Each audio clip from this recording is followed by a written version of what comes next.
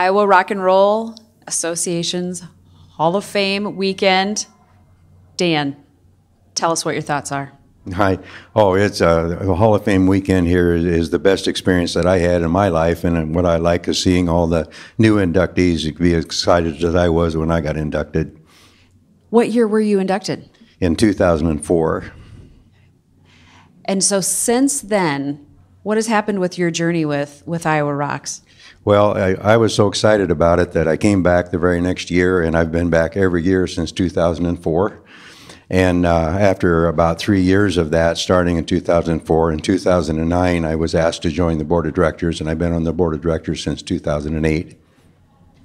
I love to hear how you are coming in as a musician and an inductee, but then still making a difference with the board of directors. What do you see as the vision and looking forward for the Iowa Rock and Roll Music Association?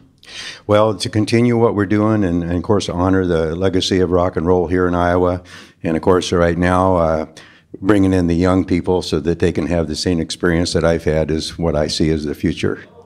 So tell us, as a musician, who are some of your musical influences? Well, I go back a long way, and of course probably my very first one was people like Buddy Holly and Elvis Presley and Buddy Knox and people like that, Everly Brothers, those type. Those were my early influences. And as I got a band myself back in the 60s, why many other groups came along. And of course the Beatles was a big influence, and those types of groups, Eagles, those types of bands.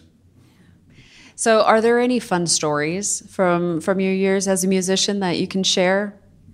Well, I did it for so long. Our band was together for about 13 years, and there are just so many stories that it's really hard to pick out just one, but one that I do like to tell a lot of times is how one time in Omaha, the Everly Brothers actually came to see my band play. They had a 3-night stand in Omaha. They played Thursday, Friday, and Saturday. And we knew the venue owner that had the Everly Brothers playing, and he asked us to come out to see the Everly Brothers and said, I can have you meet the Everly Brothers on a Thursday. So we did that. After the show, we got to meet them. We were talking, and they were friendly. And we told them, hey, we're going to be in town Saturday night playing downtown. And the place we were playing was not the greatest place in the world, but we were playing there. And they said, we're playing down there. Why don't you come see us? And they said, oh, we'll be there.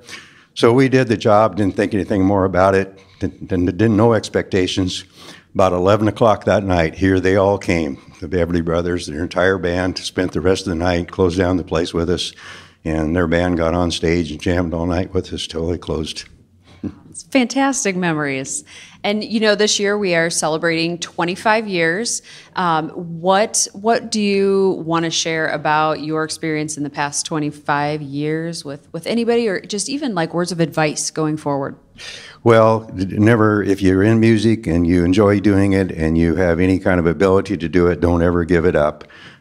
Keep it going for the rest of your life, and all the people that I've gotten to meet being involved with the Iowa Rock and Roll Music Association since I got involved, I can't imagine who my friends would be at this stage of life if I hadn't been involved for the last 18 years myself. I appreciate everything that you've shared, and thank you so much. Congratulations on your past induction, being a part of the board of directors, and seeing the vision of the past 25 years and taking it forward into the future. So thank you. Thank you so much, and I appreciate it.